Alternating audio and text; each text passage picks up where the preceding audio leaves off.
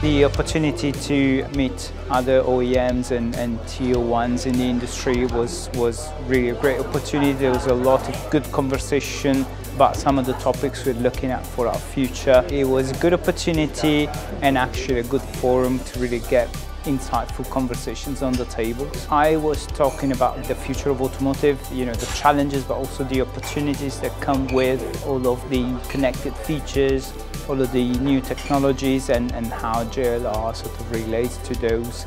And it was also a good opportunity to see what the others are doing along the same lines. There were a couple of interesting startups and companies actually having stands here that it was quite good to connect with.